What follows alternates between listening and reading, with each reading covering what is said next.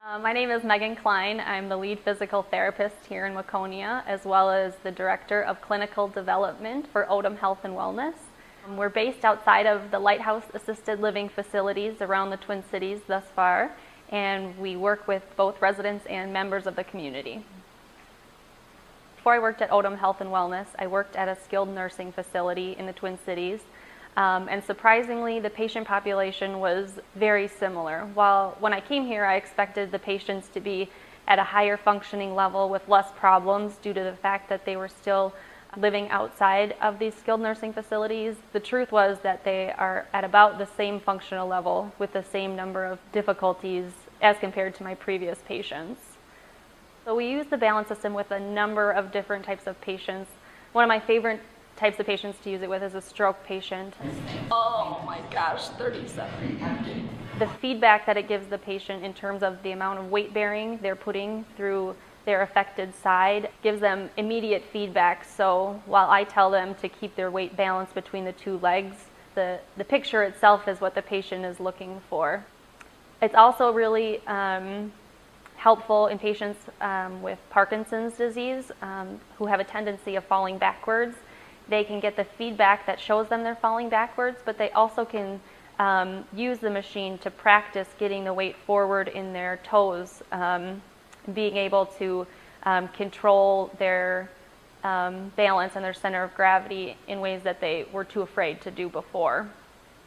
Surprisingly, we've been able to use it with dementia patients a lot who have balance issues. The games and the training techniques are usually simple enough where they can figure out the task or the goal, and they can do it within a setting where we can have them in a harness and they have less fear of falling. A lot of times it's difficult to get activities with multiple directions for a dementia patient to perform, but in this instance they're usually able to follow the directions well enough to complete the task and get their center of gravity in different positions outside their base of support, which they're not typically used to doing.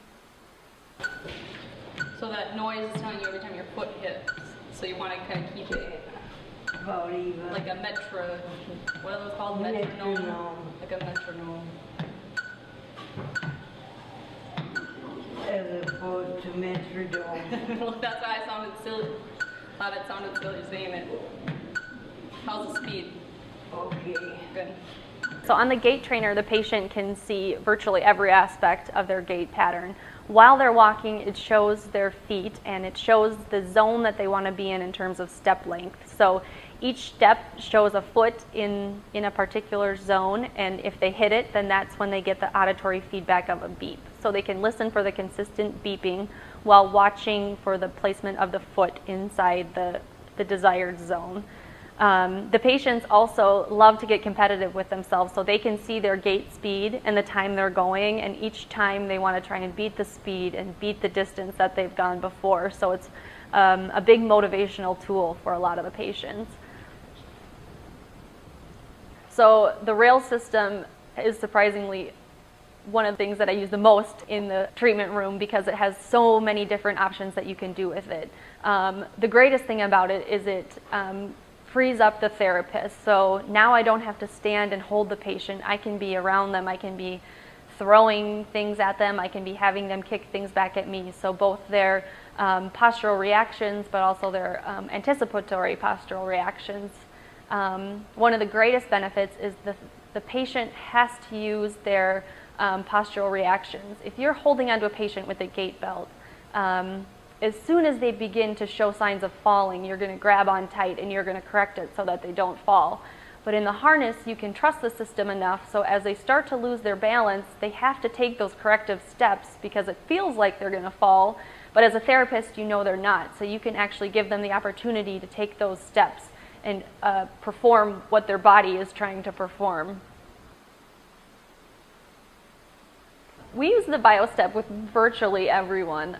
The patients that I like to use it the best with are those cardiovascular patients, the ones with COPD or low activity tolerance, because we can get exact measurements on how far they can go, how fast they're going, at what resistance, and then they see those numbers and they try to beat them every time. So we can monitor their oxygen, we can monitor their heart rate, and we can push them to go further and further distances.